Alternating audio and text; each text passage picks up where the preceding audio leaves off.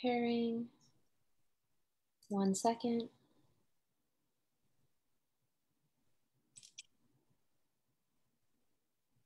And we are live. Good evening and welcome to another program from the James Monroe Museum. My name is Scott Harris. I'm Executive Director of Museums at the University of Mary Washington. We welcome our online audience to tonight's program, and we want to remind you that this Facebook Live program will be available later on the Facebook page of the James Monroe Museum and also on the museum's YouTube channel. You can find a lot of other programming there that we've done over the last year, and encourage you to check those things out. We want to thank the sponsors that we have, the sponsors who have done program support for a long time for the museum, even before we started to go to online formats, and we're grateful that that support has continued. It includes Fredericksburg Savings Charitable Foundation, the Paul and Jane Jones Trust, which is administered by our friend Walter Sheffield, the Stuart Jones Charitable Trust, and of course the Friends of the James Monroe Museum. If you would care to become a member of the Friends or support the museum's efforts, you'll have opportunities that pop up in the window on your computer, or you can simply go to either the website of the James Monroe Museum or the University of Mary Washington and find giving opportunities there. We'd be grateful for your support. There are a number of other upcoming programs that the museum's doing that I just want to mention. We are working, James Monroe Museum is working in a partnership with the New York Historical Society on a program they developed to help citizens, prospective citizens, study for the citizenship exam, the 100-question exam that is part of the process of becoming a U.S. citizen. And so that citizenship project, which is a 6-week course of study that will begin on October 25th, will involve using documents and artifacts from the James Monroe Museum's collection in support of preparing for that exam. This is our first time out doing it, and so we're very excited to be a part of this initiative, and we're still accepting people to sign up for it. So if you either are a prospective citizen or know of someone who is, you're encouraged to contact Lindsay Crawford, our public programs coordinator, and her email is lcrawford, that's LCRAWFOR @umw.edu. Lindsay is also the person, as always, working the board for us tonight to make sure that this program gets out over the ether. We also have a couple of other things coming up. The 34th Annual James Monroe Lecture will be on November 4th, beginning at 7 p.m. That will be a Facebook Live event, as all of these programs are. And it will feature author Tim McGrath, whose biography on James Monroe, titled James Monroe, A Life, we kid that he took a long time coming up with that title, was published in 2020. It's the most recent, very comprehensive one-volume biography of James Monroe, and we're excited to be able to talk with Tim about that book, about the process of writing a major biography, and so we hope you will join us for that on November 4th. On November 10th at 6:00 p.m., the James Monroe Museum, in partnership once again with the James Farmer Multicultural Center of the University of Mary Washington, will be doing another Native American Heritage Month program. And this one's quite interesting. I mean, they're all interesting, but this one's got a distinctive aspect to it because it is called Creating Change, Perspectives of Women in Tribal Leadership. We're fortunate to have Ann Richardson of the Rappahannock tribe and Glenna Wallace, chief of the Eastern Shawnee. They'll be talking about their experiences not only as Native American leaders, but particularly women fulfilling those roles. So that will be, as I said, November 10th at 6 p.m. Finally, as we get into the end of the year, Deck the Halls with Jan Williams, our perennial favorite holiday decorating workshop, will once again be done as a live online presentation. That is December 4th at 10:00 a.m. Once again, if you sign up for that, pay the ticket price for that, you will be entered into the raffle for one of the wonderful holiday creations that Jan makes. And we, again, appreciate the support derived from that program for the museum's public activities. We're taking the Yuletide concept a little further this year at the museum and are doing the week following Deck the Halls, the week of the 6th through 11th of December, is Mary Monroe. And we'll soon be announcing a variety of programs online that we'll be doing every day that will get the James Monroe Museum and hopefully our audience into the Christmas or holiday spirit in ways that would be reminiscent of Monroe's time. So all of these things, as I say, you can find out about from the Facebook page of the James Monroe Museum. You can also, if you can't make some of them, want to come back to them later, look on the Facebook page and on YouTube channel. So tonight we are going to be reading the President's Mail. And despite the somewhat subversive title that we came up for that, it's actually something that's a really wonderful exercise in learning how the process of documentary editing is carried out with a project that's right here in our own backyard. We're very fortunate to have Bob Karachuk with us tonight. He is editor and project director of the Papers of James Monroe, a publication project that has been at the University of Mary Washington since 1999. And Bob will be discussing tonight just what the Papers is, how the project works, and the role of the folks who have been a part of it. Bob has worked on a variety of documentary editions, including the documentary history of the Supreme Court of the United States, also the Papers of John Adams and the Adams Family correspondence, and that is the Adams family of Massachusetts, not the one that lives in the weird house and does the fencing. I'm sure you probably know that.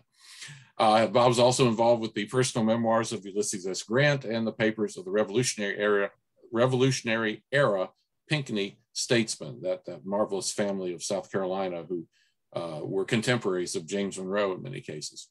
Bob received a BA in history and political science from Yale, following that with a master's in history from the University of New Orleans, a Juris Doctorate from Tulane Law School, and doctoral studies at University of Connecticut. He joined the staff of the Papers of James Monroe in 2018 as assistant editor and became editor and project manager in 2020. It's my pleasure to welcome our friend and colleague, Bob Karachuk. Thank you very much, Scott.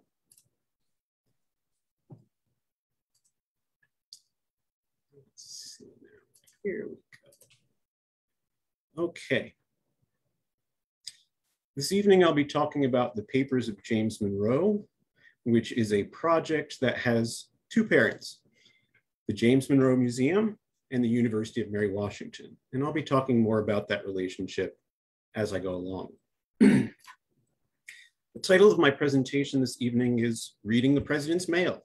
This is an insider's view of the Papers of James Monroe. This is my perspective on the work. Let me just move into it. Okay, the first thing that we need to do is just a little bit of background on James Monroe. To study somebody, to collect their papers, you need to know who they are in the sense of why would you bother studying this subject. This calendar of James Monroe's service is not complete. It's the highlights of the work that he did for Virginia, for the United States, and in a certain sense, for the larger world. He was an officer of the Continental Army. He was a lieutenant colonel of the Virginia militia. He was a Virginia delegate to the Confederation Congress. He was a US Senator, a minister to France, governor of Virginia, envoy to France, minister to Britain, envoy to Spain, Secretary of State, Secretary of War, and finally, culminating his public career as president. The reason why I wanted to point out these highlights of his public service career is that they give some insight into where to look for documents. Let's move on. A little bit of background on the Papers of James Monroe. The purpose of our project is to make documents related to James Monroe more accessible to researchers. Our audience is scholars. Our audience is curious individuals. Our audience can be students. It can be historians. It can be anybody who is studying the past. The papers that we look for are those of James Monroe, and what we mean by that is they were, in short, written by him or read by him. That is the most succinct way of describing the materials that we're looking for. They are a product of James Monroe's thinking, or they were contributors to his experience that informed his thinking. The point of what we do is not only to collect the papers of James Monroe, but to publish the papers of James Monroe. The project has been around since 1989, and at this point, we've published 7 out of 10 volumes. We expect to be around for another 10 or 12 years, perhaps more, depending always on funding. Our founding father was Dan Preston. He's the one who originated this project. He is the one who led the project over the last 30 years. Dan retired just in 2020. He not only started this project, which was an accomplishment in itself, but he's the most informed scholar of James Monroe. It's been my good fortune to succeed him and my bad fortune, in the sense that Dan has 30 years of knowledge that we won't regain for another 27 years, by which time we should be done. Other people on the staff include myself, and as Scott said, I've been here for 3 years now, and also Heidi Stello.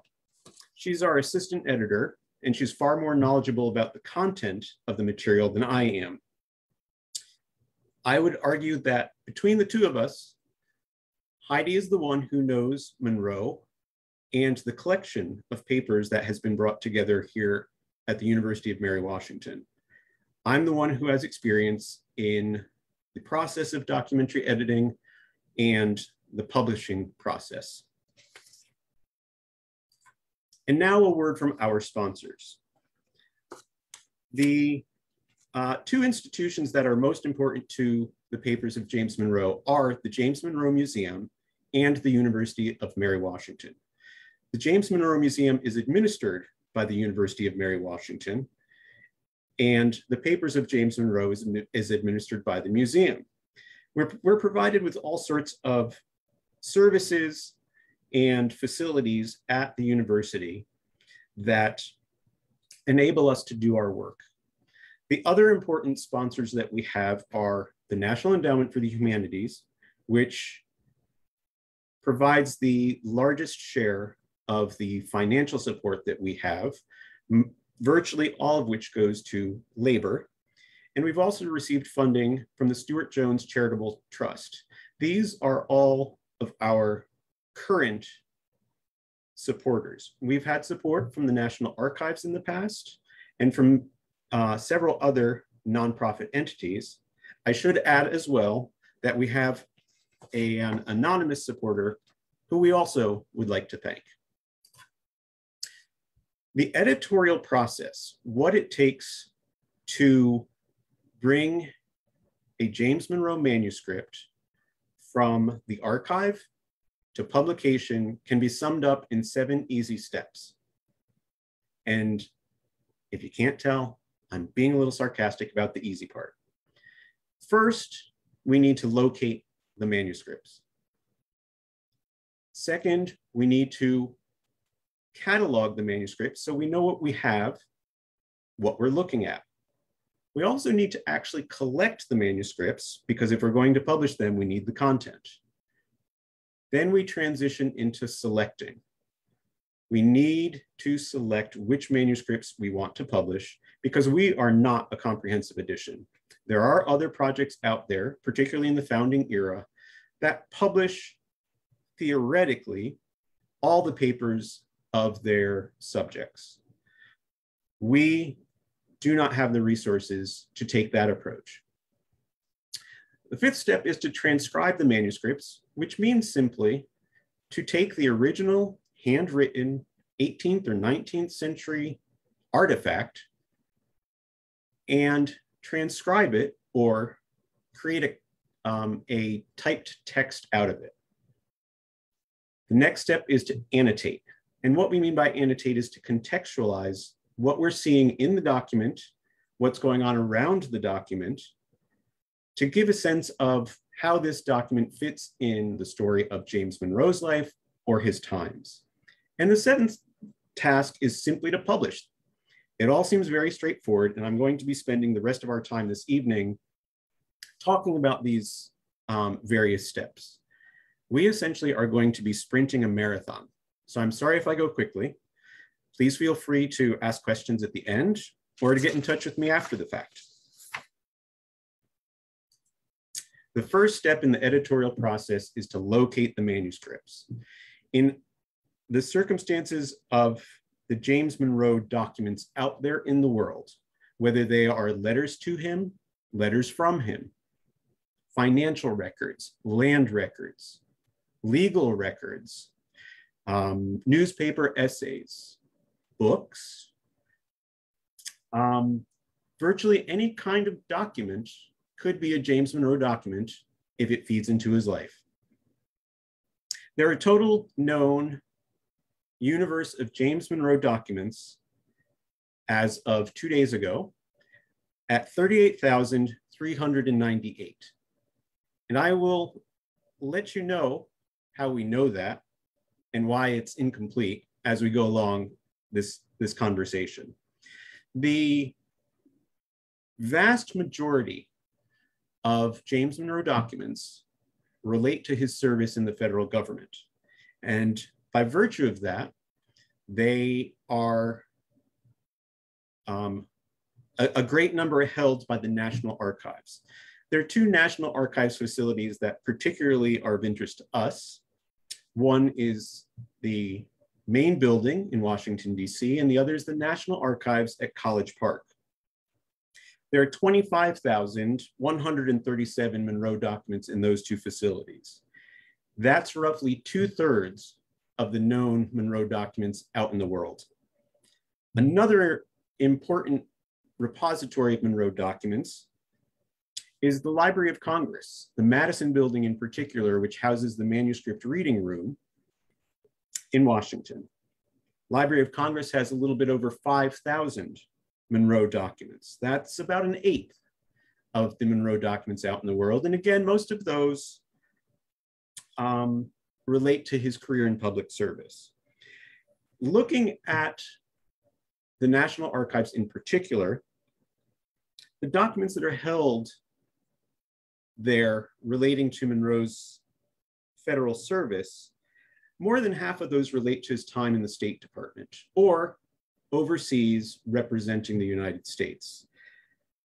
About 1/3 relate to, are in collections of the War Department, which makes sense because Monroe was not only a soldier of the Revolution, but he was also Secretary of War, acting and himself at the time of the War of 1812. Considering his service in the Confederation Congress and the Senate, they're about 10% of the documents in the National Archives. Interestingly, about the Library of Congress materials, the James Monroe, the collection of James Monroe papers has about 3,000 documents, roughly 2/3 of what the Library of Congress holds. Other big collections are, of course, the Jefferson Papers and the Madison Papers. Those two were allies and sometimes, well, those two were allies of Monroe. Jefferson was certainly a mentor, and Madison was also a rival at times. Okay, so that covers the portion of documents that are in the federal repositories. Then we can move on to a couple other big repositories of James Monroe materials. One is the Library of Virginia, which is the state archives for Virginia. There are almost 3,000 documents related to Monroe there, which really run the gamut. They relate to his time as governor. They relate to his time in the Virginia legislature. They relate to land records and legal records. They account for about 8% of all Monroe documents out there. Another place that has a lot of Monroe documents is the New York Public Library in New York City. They have about 2,500 Monroe documents, and that's about 6%. What I'm getting at with these percentages is that between the federal repositories and these two repositories, all the documents that they hold together cover about 92% of all the Monroe documents that are known, or again, known, and that we need to talk about a little bit more. A last important location for finding James Monroe materials happens to be right here in Fredericksburg. It's the James Monroe Museum, and we have access to the originals there. There are approximately 650 or 700 James Monroe documents. And the reason why I kind of waffle on the number here is that 668 of those documents are actual James Monroe letters or James Monroe documents in the sense that they are written by James Monroe or they were received by James Monroe. The James Monroe Museum has a good number of other interesting materials that are relevant to James Monroe. And this happens other places as well, but again, the collection at the Monroe Museum has several.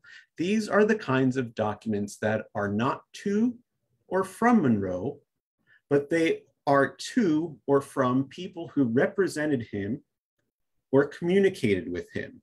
There are things like overseers' records or attorneys' communications on his behalf, financial accounts where somebody else has written up the account, but it's what James Monroe owns. These count as Monroe documents for our purposes because they are products of his existence.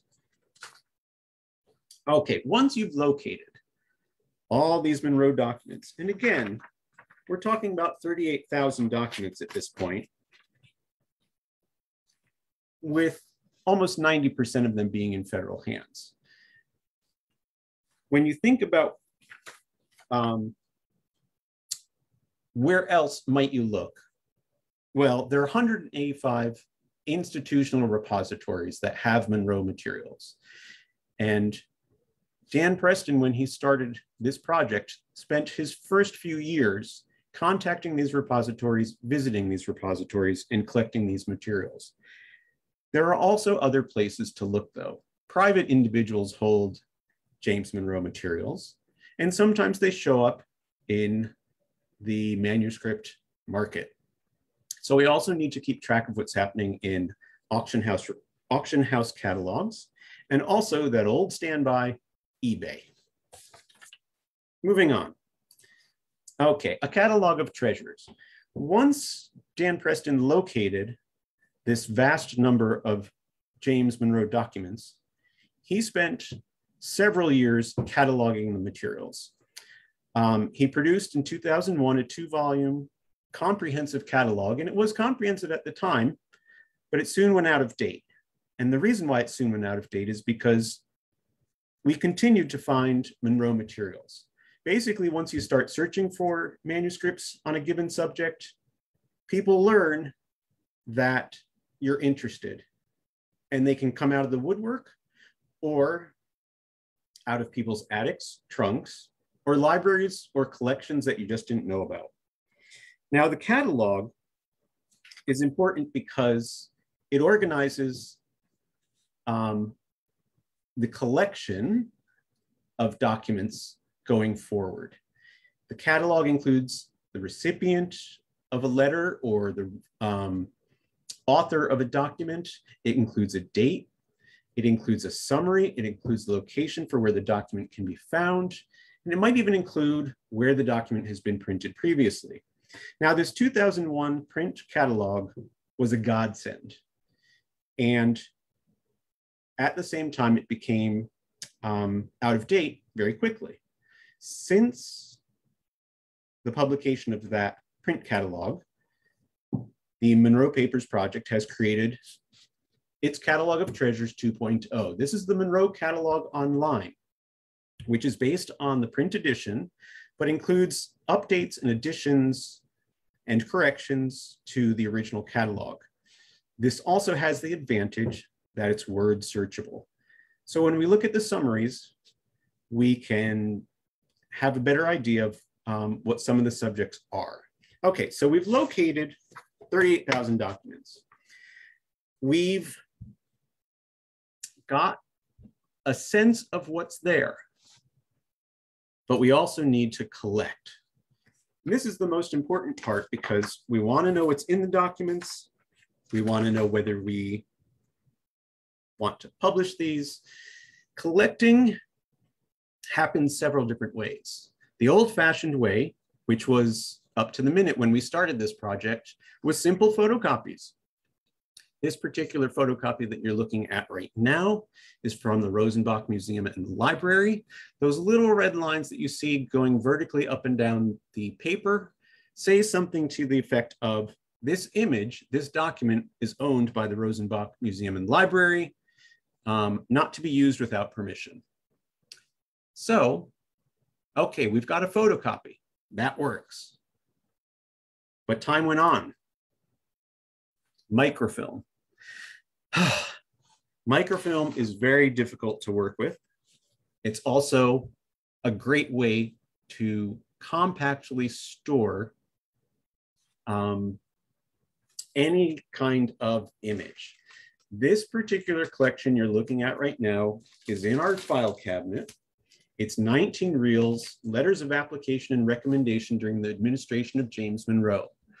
These are all the communications that Monroe and his administration received asking for jobs or recommending people for jobs. This alone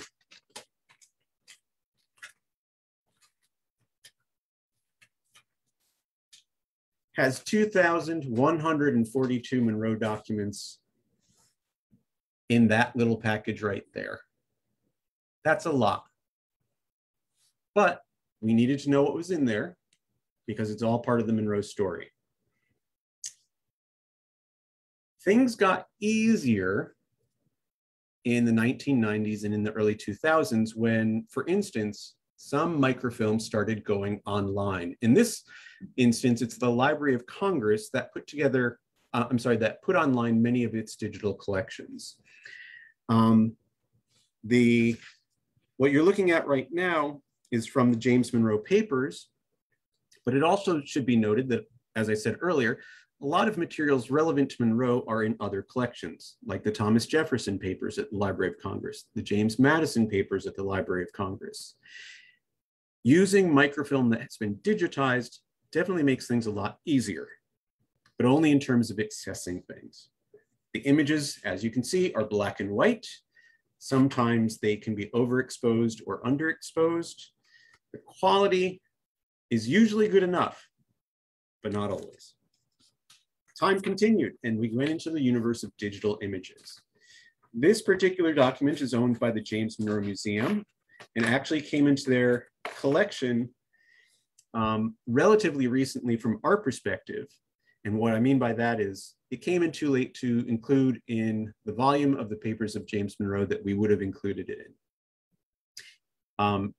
This is a furlough that James Monroe wrote out for John Wallace to take a leave of absence from the Army for 7 weeks. And it reads, Lieutenant Wallace of the 6th Pennsylvania Regiment has Lord Stirling's permission to be absent from the Army 7 weeks. It's signed James Monroe, aide-de-camp, February 23rd. And we know that it was from 1778 from outside context. I want you to remember this particular document because it's basically a document that you'd wonder whether we should publish it or not. And I'll explain when we move on to selection. But remember it, Monroe's furlough to John Wallace. Okay, so we had digital images that we were able to get from the museum. There are some archives that are putting digital images online. One of them is William and Mary. They've created a digital archive that has several collections, but there's a James Monroe Project collection. The beauty of this kind of online work is that the images are high resolution and often can be expanded, magnified, so you can get a really good look at what's going on in the document.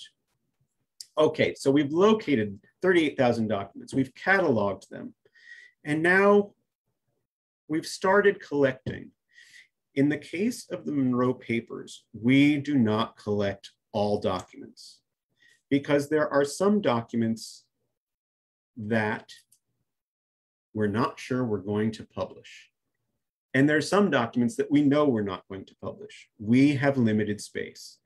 And I want to take the opportunity to use our current volume that we're working on, which is actually volume 8. Typo, Papers of James Monroe, volume 8, as a case study of selection. Volume 8 covers 4 years, 1817 to 1821. It covers James Monroe's first term of the presidency. And that amounts to 5,349 documents altogether. And in each of our volumes, we can squeeze in 500, maybe 600 documents. I suspect in this case, we'll have fewer than the 600 because many of the documents we're looking at will be long. Things like Monroe's inaugural address, his annual messages to Congress. What kind of documents do we want to select? Okay, well, we're limited by the time period, so anything after he's inaugurated and before he begins his second term. There are certain documents that we won't publish, things that we would think of as visually arresting, but so common as to be of very minimal value to a scholar. Things like military commissions, passports, ships' papers,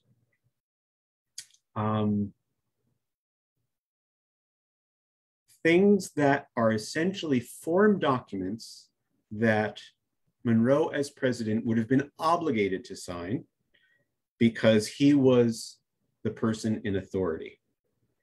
There wasn't any thought for him about it. Somebody met the requirements for which they merited that piece of paper.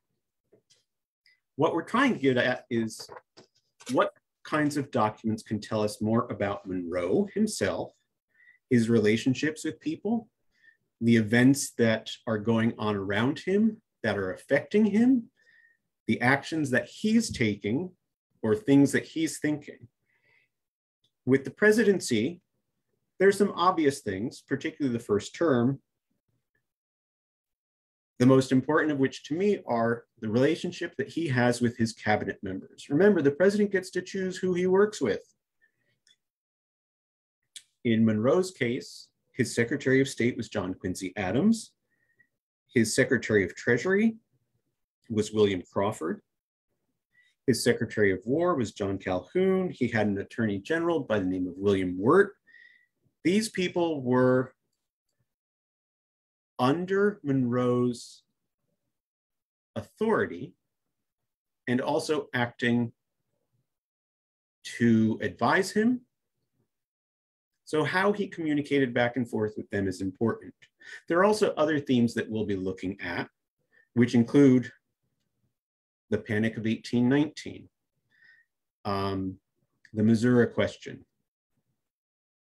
We also want to get some sense of who Monroe is as a person. So we'll include some what we would call personal papers, but our difficulty there is that very few of Monroe's family papers survive. His communications with his wife, back and forth, he destroyed after she died. Family papers with his children don't survive. So we really don't get a sense of him as of his home life. We do have some plantation papers that we can get a sense of his private affairs. We try really hard to treat the large issues and get a broad view of who Monroe is as a person and what's affecting him. Now, okay, selection is hard because when you have thousands of documents and only hundreds of spots to fit them in, you need to pick and choose. I'm going to move on. Once a document has been selected, the next step is to transcribe it. This is when we start with an original manuscript, in this case, a letter from Levitt Harris to James Monroe from the National Archives. This is an image that was taken from microfilm. This is the first page and the last page of the image. You'll see that the quality of the image is okay. The handwriting is relatively straightforward. What we ask for a transcription is simply replicate the language, word for word, character for character. And there is some movement of certain elements, but the point is we need this original manuscript to become a typescript. For the most part, we rely on student workers and interns to give us a raw transcription.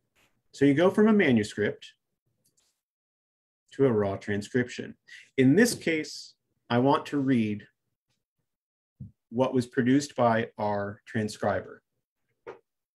A subject of the deepest interest in my country, on which I now take the liberty to address you, has, I am more, at different times arrived the notice of the two there administrating. And it was with no little satisfaction that in conversing with Mr. Rush upon it, shortly after my return from Europe by travel, that a corresponding feeling animated the present chief magistrate.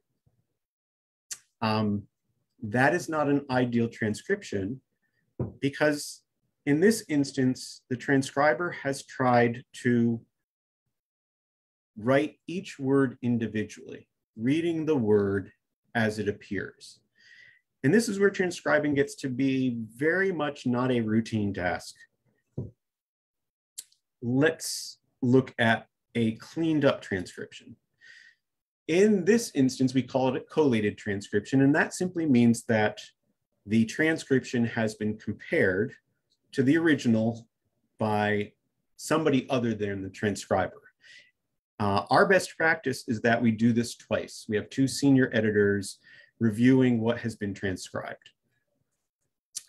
In this instance, what is crossed out in red was incorrect, and what has been replaced in blue is correct.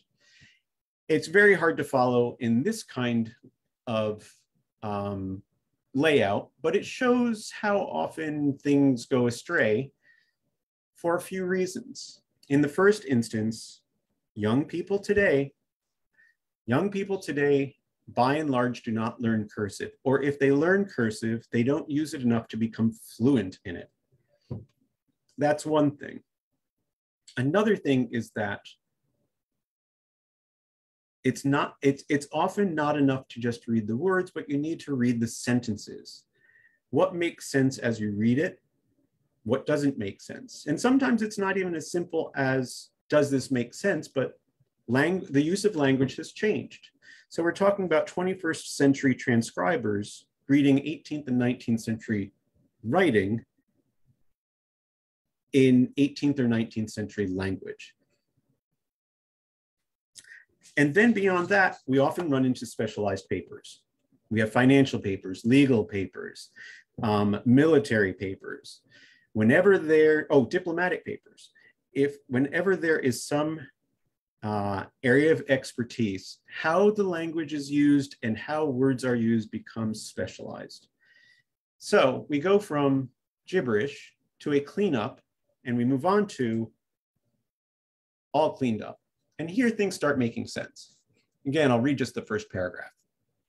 A subject of the deepest interest to my country, on which I now take the liberty to address you, has, I'm aware, at different times, arrested the notice of the last two administrations, and it was with no little satisfaction that in conversing with Mr. Rush upon it, shortly after my return from Europe, I learnt that a corresponding feeling animated the present Chief Magistrate. It makes sense, the flow is correct, so we've got a cleaned up transcription. Great, okay. Now, we move on to the next step in the process. Annotation. Building a framework of understanding one note at a time.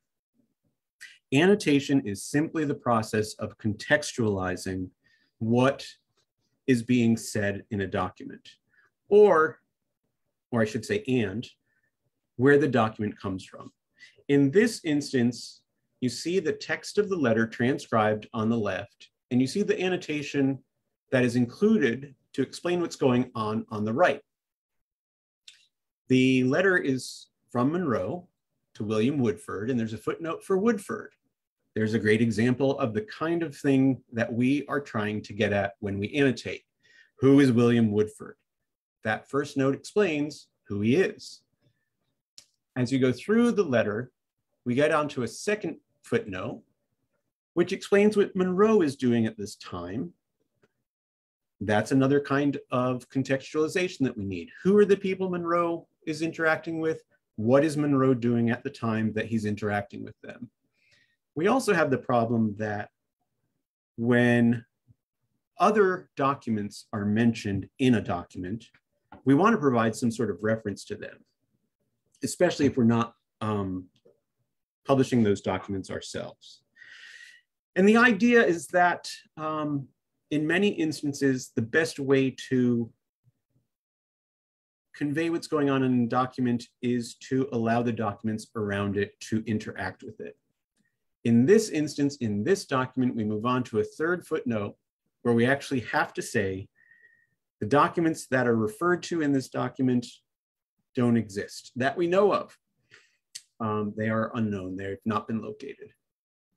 We move on to another note. It's another ID of a human being.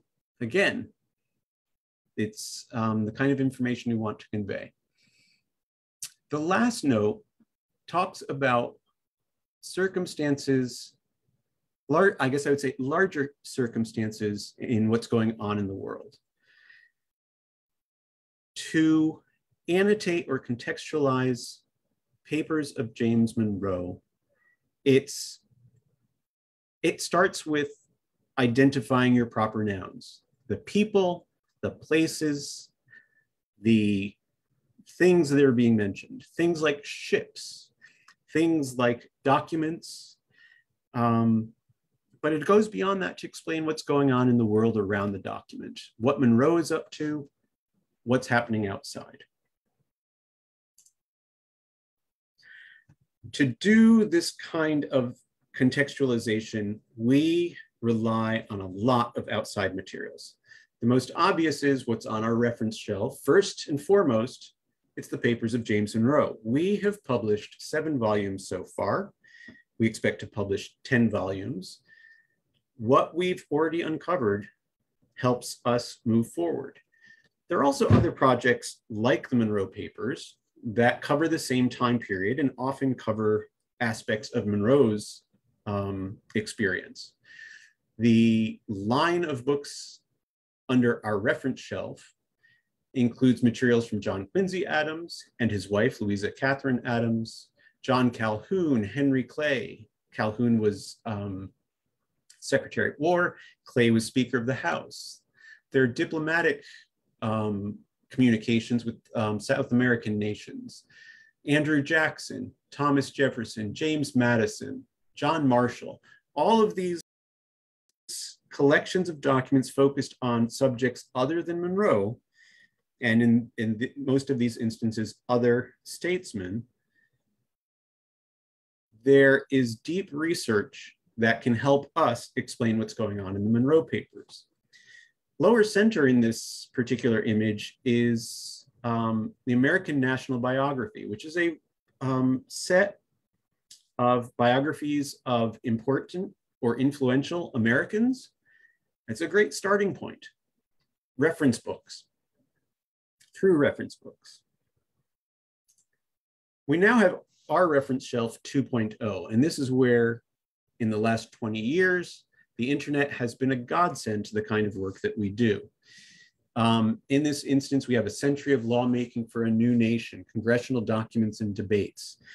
Monroe's time in the federal government required lots of interaction with the legislature, so he is mentioned or actually communicates with either the House or the Senate, and oftentimes communications of his from his experience as a diplomat or secretary ended up as records that were conveyed to Congress. This is a website that's hosted by the Library of Congress. Incredibly helpful. America's Historical Newspapers is a website hosted by a private company which took microfilm of newspapers that had been produced in the early part of the 20th century, digitized it, and now you can not only read the newspapers, but you can search them, keyword search them.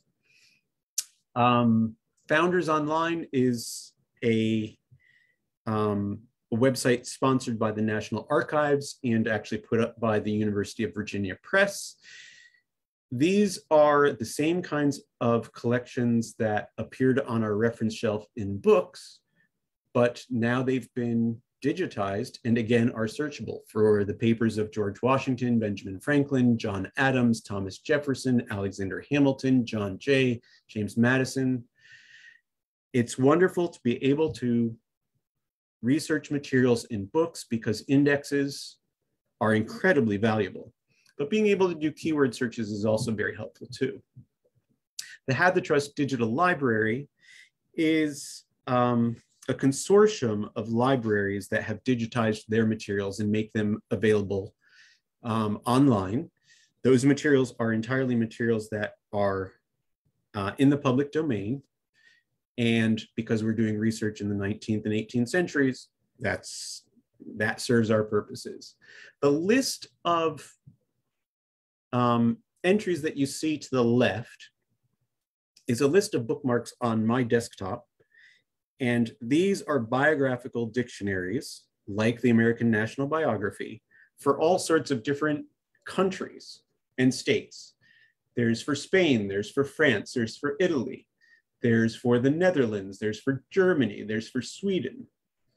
And these were very useful in particular when looking at Monroe's time as a diplomat, because he was running into people during his time in Europe, people who would be completely unknown in America, but who had important influential lives in their home countries.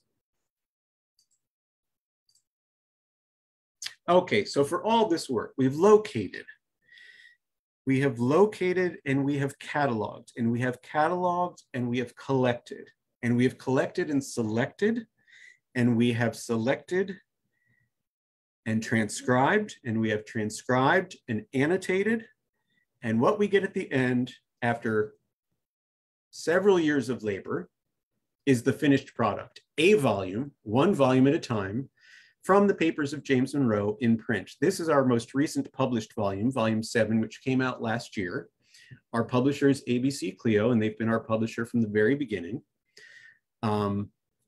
This volume has covers a time period where there were 11,890 documents that we could have chosen from. And in there are 613 documents. We were able to publish 5%, 1 in 20 of the documents of Monroe of the period.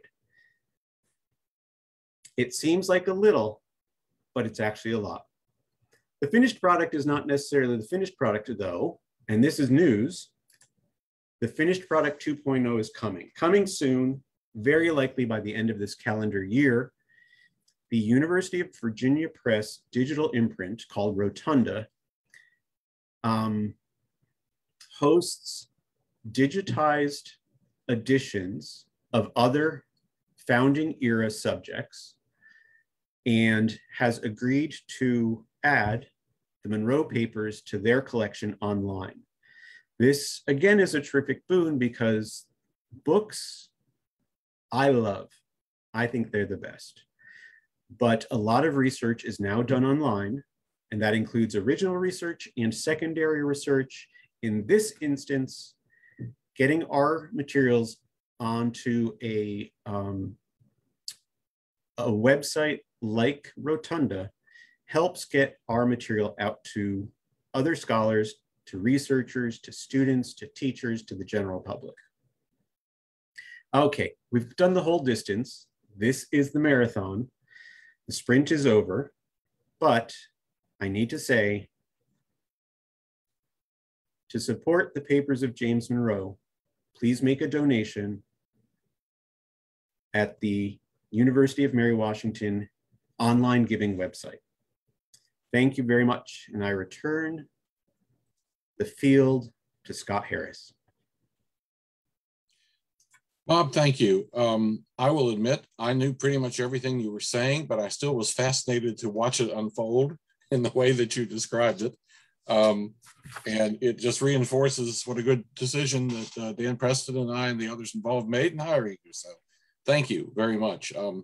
I think we should also note your able assistant editor, Heidi Stello, who is really the institutional memory of the project in a lot of ways, has been with it almost from the beginning and has been closely involved with the James Monroe Museum for many years, including her portrayal of Elizabeth Monroe. So I think we're very fortunate. And I mentioned Heidi both to acknowledge her and also to point out that that now constitutes 100% of the professional staff of the papers. And I wonder if you could sort of put the Papers of James Monroe in context to other documentary editing projects, both ones you've worked on and just others generally, because my sense, and maybe the public sense, is that it's a huge project, but we do it with a very lean team. Yes. Many projects have staffs as small as ours, but with more modest aspirations. Many projects with our aspirations have much larger staffs. With the kind of work that we are attempting to do, often you would have a managing editor, you would have a senior editor focusing on the content, you'd have an assistant or an associate editor as a second person, and you would have an editorial assistant as well as research assistants to help with the work. And at best, with that kind of staffing, you would likely get out a volume every 2 years, maybe every 3. We at this point are working with myself as editor, and I guess I'm the senior editor as well as the managing editor. I'm actually only at 80%, so I'm not even a full person. And Heidi, who's an assistant editor and really deserves a higher higher title than that, she is only half-time, so she's even less of a person than I am.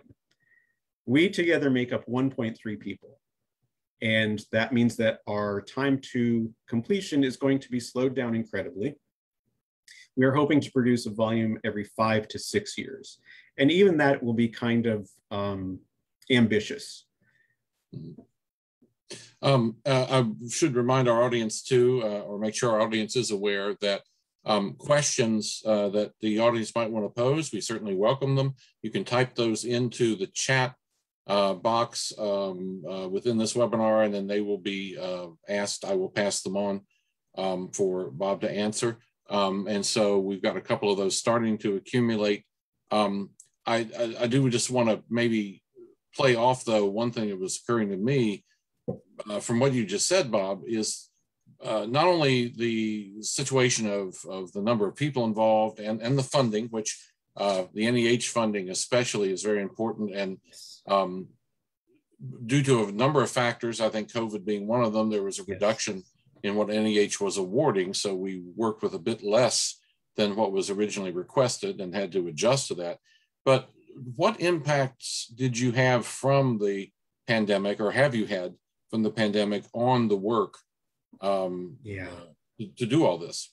The pandemic slowed us down in many different ways. The most obvious is that as I was describing how we do our collecting, we work with photocopies, we work with microfilm, and we work with digital images.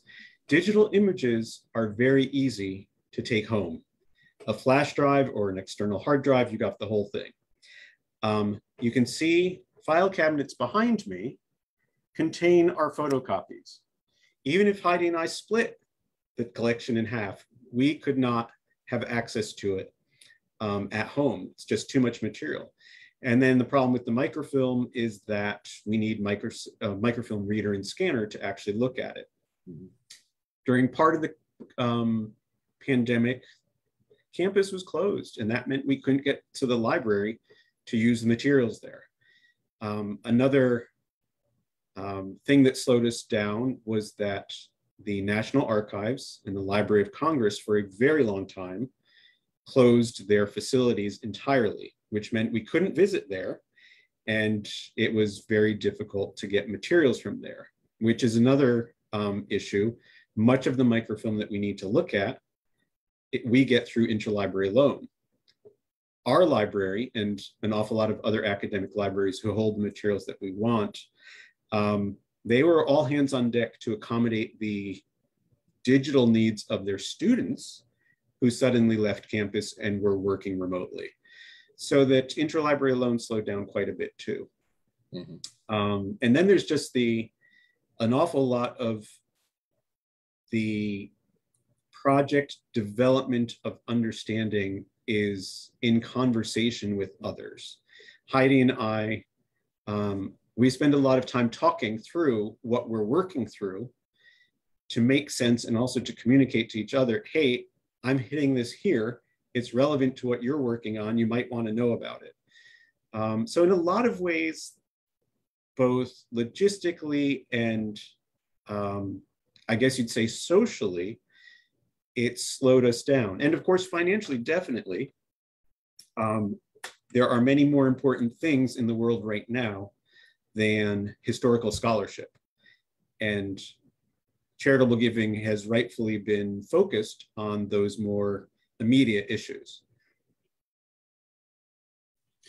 Well said, nobly said, and yet we hope as time goes on, people will realize that for society to truly know itself, it needs to invest in these sorts of efforts too. And I believe that we have seen some reaction in that way to our situation from supporters of the museum, from the papers, and we're grateful for that.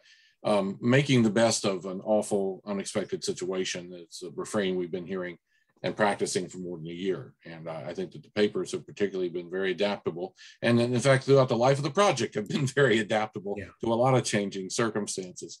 Our friend David Durham posed a question that kind of plays a little bit off of what you were just saying earlier about where collections are located. You cited sort of some of the major concentrations of papers, but given that Monroe did national tours, regional tours of the country and visited a number of states in the North in 1817, Chesapeake region 1818, and then the South in 1819, are there sort of, I guess, bits and pieces, parts of collections at, say, University of Michigan or University of North Carolina, or sites along the way, historical societies that may pertain to things that went on during his tours? Not so much things that went on during his tours, but when he went on his tours, he was interacting with people he already knew.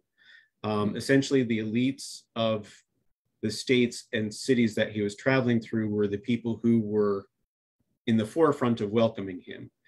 And those were the people who you'd be communicating with.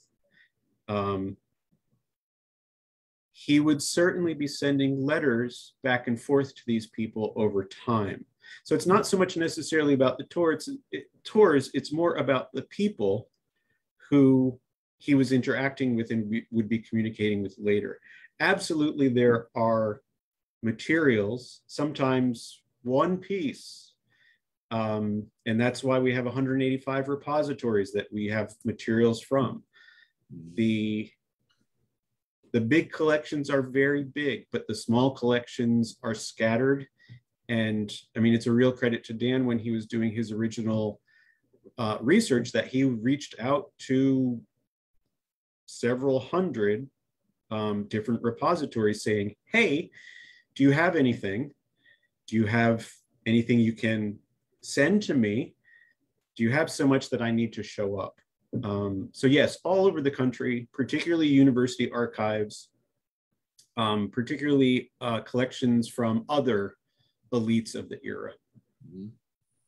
And as you noted, despite every effort to comb through all that, to do the work of identifying, contextualizing, publishing, as soon as you get something in print, something else pops up that could have gone, like a furlough from Valley Forge. Yes, which is true. Oh, I didn't actually mention that. The furlough from Valley Forge it's an interesting object in that it's a routine document. The only thing that Monroe did was write it. It's not like he created it out of his own thinking. It's not like there's an argument to it. But when you compare it to things like the land deeds that he signed and the military commissions that he signed as president, the passports that he signed as Secretary of State, this is one boilerplate document that absolutely we would have published because it's unique. It's not just rare, it's unique. And I think I mean, it's a credit to the museum that they went out and got it when it showed up on the market. Well, I think not to go too far in the weeds on that, it's special to me because as director of the James Monroe Museum, this is the first artifact we acquired after I became director. And so it was an opportunity to go out and talk to some of our friends and meet some friends who were willing to put the money up, because we were actually approached, Dan Preston was approached by a dealer who had known Dan, had used him as a resource in authenticating things over the years. And because of its Monroe subject matter, and as you say, the uniqueness of it, he basically gave the museum first crack at it before it went into the auction catalog. And while the museum does not have a great deal of money to spend on artifacts, there are some things that we really try to make the effort for, and this was one that it was possible to do. You're right in terms of the context of it. The fact that I think, as far as we know, certainly of official documents, it's the earliest example of something Monroe signed. Yes. And had anything to do with writing. So, yeah, that again came along a little too late for the volume in which it would have worked. But now, will that find its way into Rotunda in some way, or somehow be associated with the earlier volumes? Can it be associated with the volume that it normally would have appeared in print in some fashion? Unfortunately, it won't. What Rotunda by and large does, not entirely, but what it's mostly known for, is taking print editions that date back to the 1950s, modern editions like ours, digitizes those and provides the search understructure that allows just much easier access to the materials in the volume. In terms of the content, it's a reproduction of what's in the volumes, but it's an entirely different way of presenting it that is much more attuned to how we do research today with the online tools that we have. I do hope that at some point we will get that furlough online in a different way. One of the things that our project has worked on for the last couple of years in conjunction with the museum, as you know, is what we're calling the James Monroe Digital Collaboration.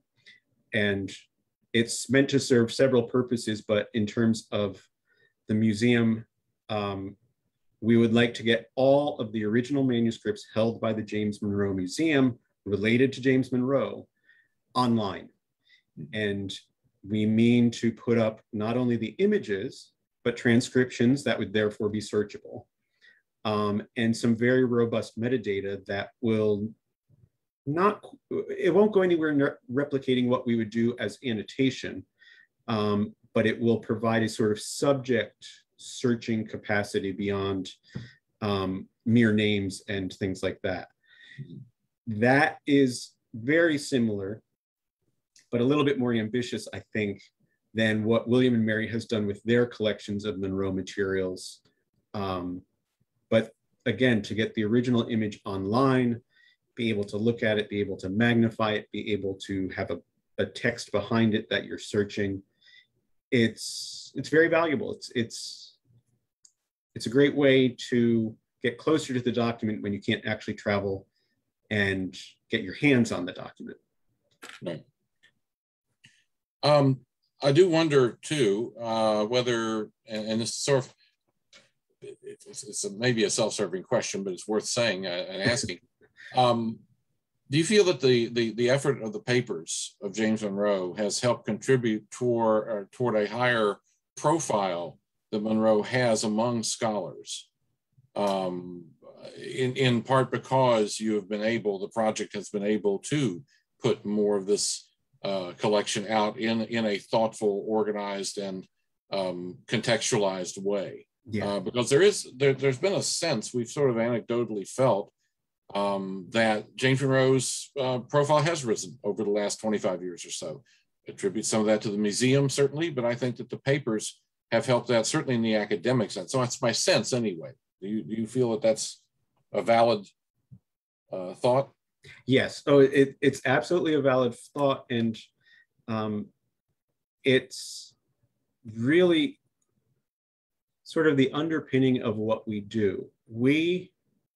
And I mean this for documentary editors in general, but also in terms of the Monroe Papers, we go into the archives and gather everything so that in some sense the material is in one place so that others can follow behind us and access those materials. We like to think, and again, as you were saying, maybe it's self-serving, but we like to think that our selection of materials for publication really does get at the most substantive of the documents that relate to Monroe and his experience.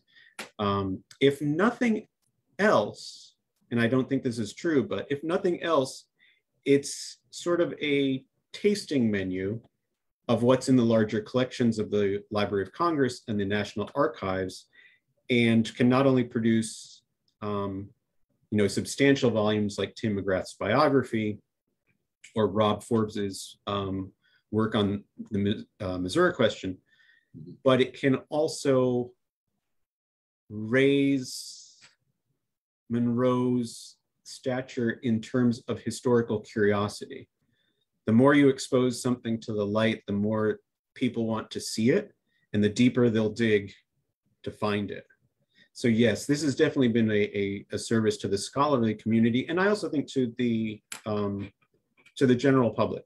The work that the museum has done to expose Monroe more, and also the folks over at Highland down in Albemarle County. Yeah. Monroe is definitely on the upswing in a way that others have already, other historical subjects have already experienced. And the reason why it's Monroe now is because enough material has gone out there that scholars have that critical mass to look at and to attract them. Yeah. Despite all of our best efforts, though, he didn't make it into Hamilton. And for that, we will be perpetually annoyed. But the sequel. Yeah, exactly. Yeah, we'll clean it up in the sequel. Bob Karachuk, thank you very much. We appreciate you being able to sort of show us how the sausage is made with regard to the not just this project, but documentary editing generally.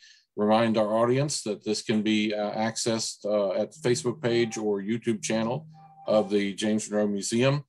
We also invite you to be tuning in for both the 34th Annual James Monroe Lecture on November 4th, as well as our Creating Change, Perspectives of Women in Tribal Leadership program, November 10th. And you can find those programs as well with respect to later on in the year at the sites I mentioned. Thank you very much for tuning in, and good evening from the James Monroe Museum. And